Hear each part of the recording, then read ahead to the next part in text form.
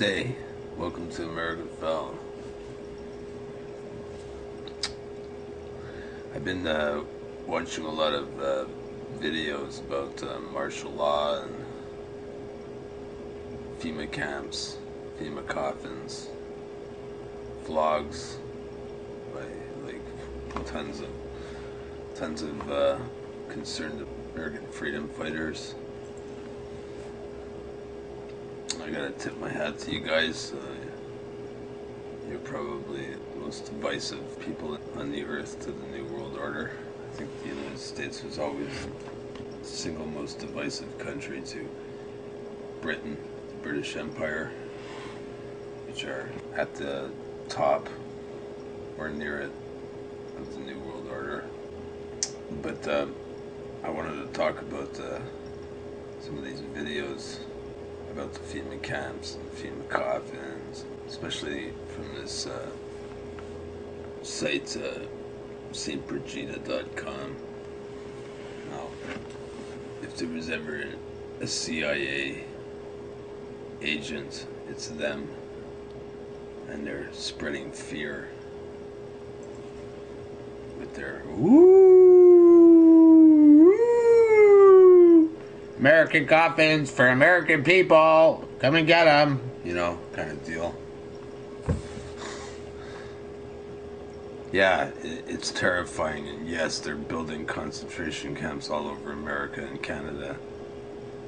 And yes, they are implementing the police state all over America first, and now they're starting to do it in Canada.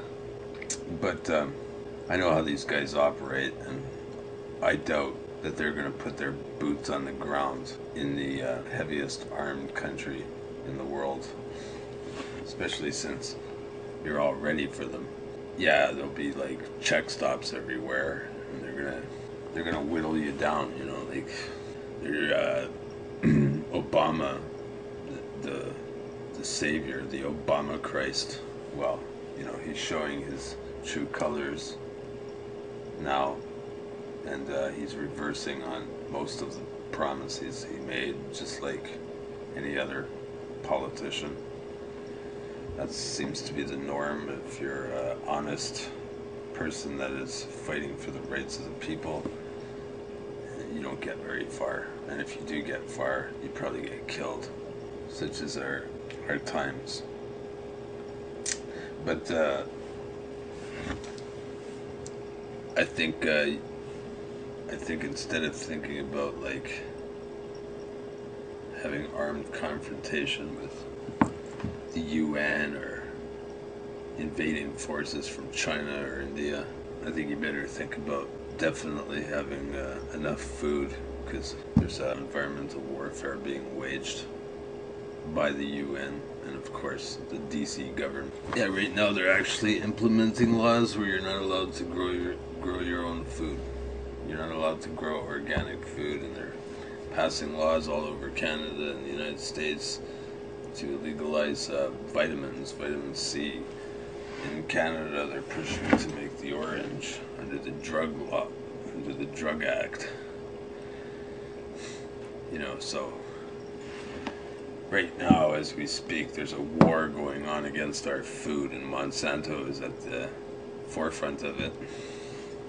Because this is a fascist state, and we're being run by the corporations that we have empowered by buying crap for the last 50 years, being suckered in by them into believing that we need all this unnecessary crap, and we've just enriched them, and in turn enriched the banksters, and so now they're in control of us.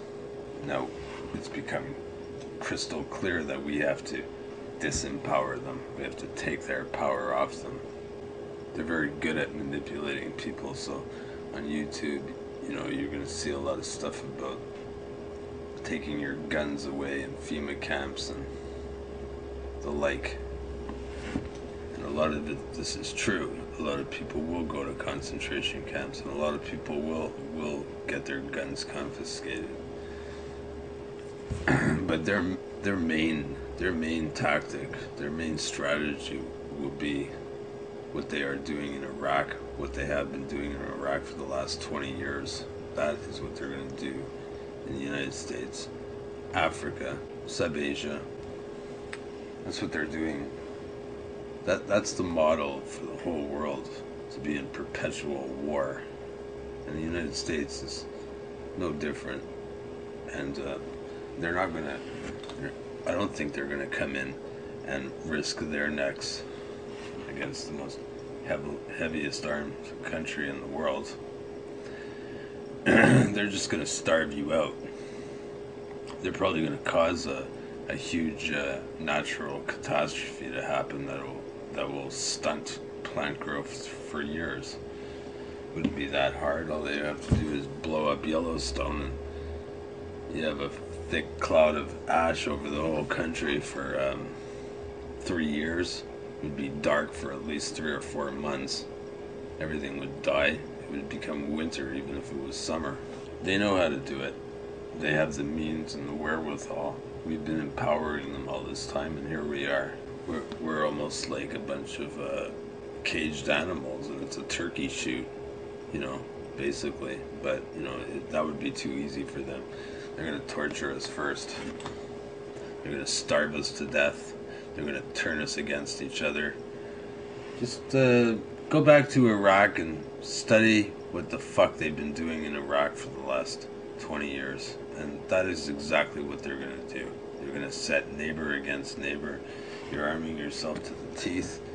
I would submit that most Americans won't ever even shoot a UN soldier. You'll be shooting each other.